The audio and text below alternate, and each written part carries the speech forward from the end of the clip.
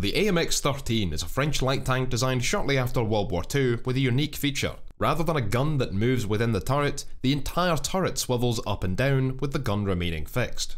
Its autoloader comprises 2 drums of 6 rounds which must be reloaded from outside the tank, a worthwhile trade to minimise size and weight. First fitted with a 75mm cannon firing solid AP shells, the AMX-13 entered service in 1953, seeing extensive use by the French army in Algeria, as well as the Israeli Defence Force, Dominican Republic and Indonesia. The tank was upgunned in the mid-60s with a 90mm gun firing shaped charge rounds, and again several years later to a 105.